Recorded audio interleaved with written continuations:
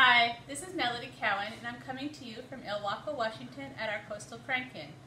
One of the neat classes that we had this year was a tubular edge design that I came up with. A few weeks ago I went to the Great Canadian Crank-In, had a great time, and got to visit Koigu. While I was at Koigu, I found this wonderful tropical rainbow yarn that was just screaming poncho at me. So I designed the poncho. The only problem was there were several edges that I wasn't really sure what I was going to do with. So I came up with this wonderful tubular edging for the edge of a flat panel piece. This is the neck, and this will be the edges. Now I'm not going to say it's not going to curl a little bit. It will, especially on a long shot like this. But on the neck, it is very good. Here is a scarf that one of our people has made after the class, and this is my actual beginning practice at it. So we'll come over to the machine now and I'll show you how it's done. I've already started a few rows. You need to start 4 needles up.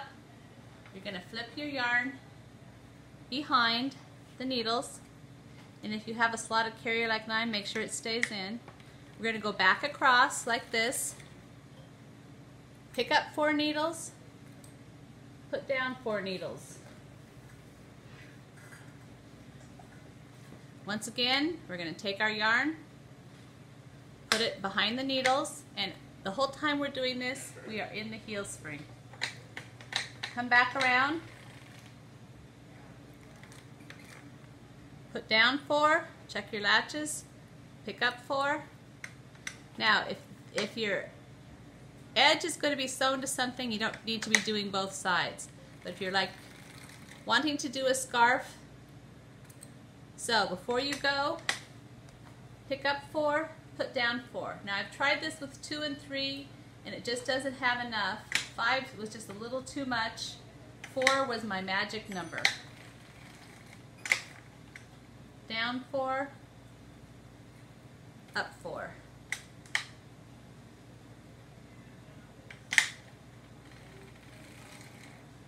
And what this is going to look like for you hand knitters is an applied I-cord that we can do at the beginning to make an edge on stockinette if we're knitting. And I'm sure many of you have done that before. So, you get yourself in a little rhythm, and it isn't that hard. The only thing is, like, if you have a slotted yarn carrier like mine, is to make sure that the yarn stays in. And once you get going, it doesn't take that long. The edges of my poncho over there have 600 and some rows, and it didn't take me much more than an hour to do those, back and forth, picking and putting needles down. Don't know if you can zoom in here a little bit to see how our edge is turning right in here.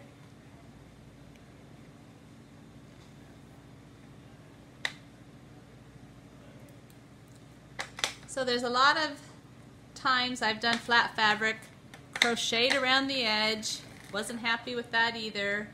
Wanted to know if there was something I could do that would be just a little faster but would still finish it. And this was truly an answer. I guess I could say prayer, but I don't remember if I ever prayed about it.